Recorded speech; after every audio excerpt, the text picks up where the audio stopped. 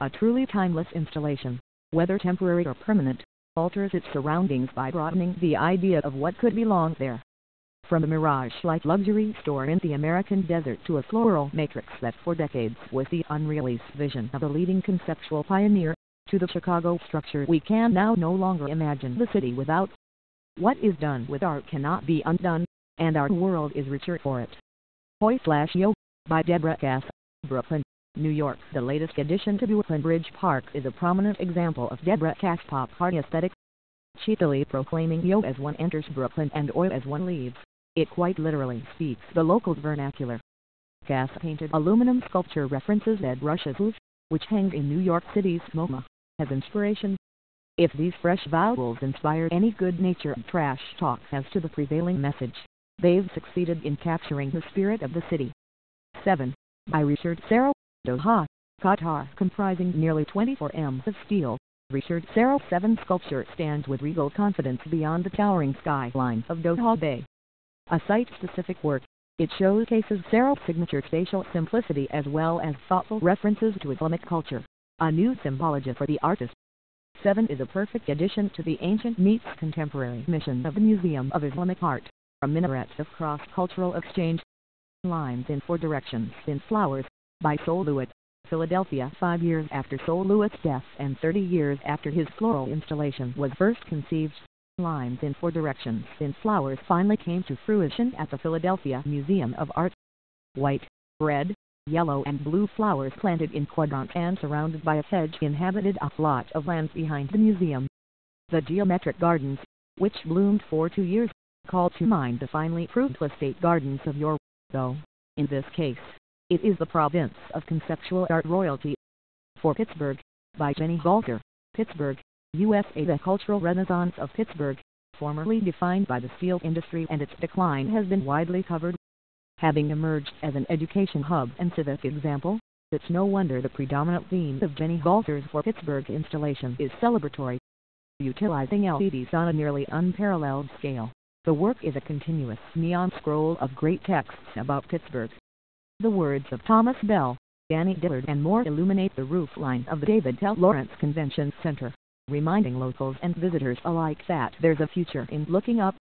Exterior Boat equals Ghost Ship, by Chris Burton, New York City. Compared with Chris Burton's early infamy for death-defying performance art, the unmanned voyage of his ghost ship seems relatively tame. After completing its remote-controlled navigation from Fair Isle to Newcastle upon Tyne, the ship has found a home suspended on the exterior of the new museum in New York City. The late Burton, who died earlier this year, studied under light and space pioneer Robert Irwin, and, although the artist is better known for his theatrics than his optics, the striking planes of that nautical vessel hint at his origins. Heartbeat, by Charles Pedalon, London. Charles Pedalon's Covent Garden installation, his first public artwork, was a 100,000 balloon bid to elevate the ordinary. Hovering over the well-trafficked arcade like so many elastic hearts, the installation undulated with its own pulse. Heartbeat also marked the first of Pedalon's dreamy balloon compositions outside of France, but hopefully not his last. Kalanihagus, by Tom Fruin, Brooklyn, New York. Tom Fruin lives and works in Brooklyn, so it's appropriate that his 2010 work Kalanihagus would return to Brooklyn Bridge Park after a tour of Scandinavia and Eastern Europe. Modeled in the archetypal, peak form of a Danish gardening shed, the reclaimed plexiglass structure glimmers with the patchwork gleam of a far less modest stained glass window. Mammon, by Louise Bourgeois, Moscow. As the artist who wrote I Have Been to Hell and Back and Let Me Tell You It Was Wonderful, Louise Bourgeois' irreverent point of view is steeped in universality. Her massive steel, bronze and marble arachnid, hewn in 1999, has traveled the world, eliciting strong emotions everywhere it goes.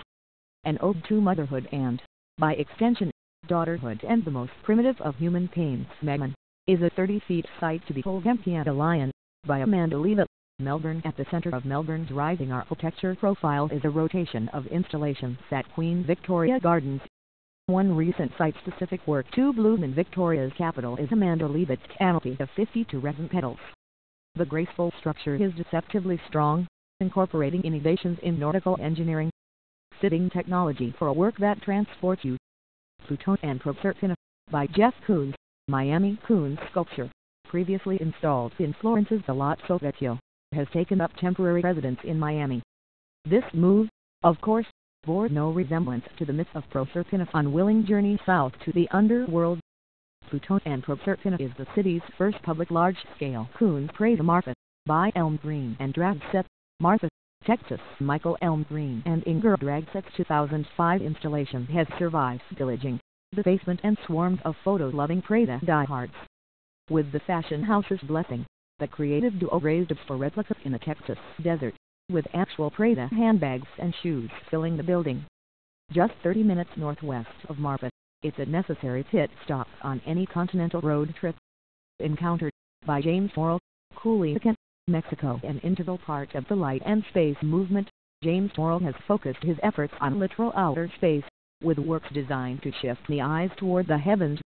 In the late 70s, he began converting an Arizona crater into an observatory or skip space.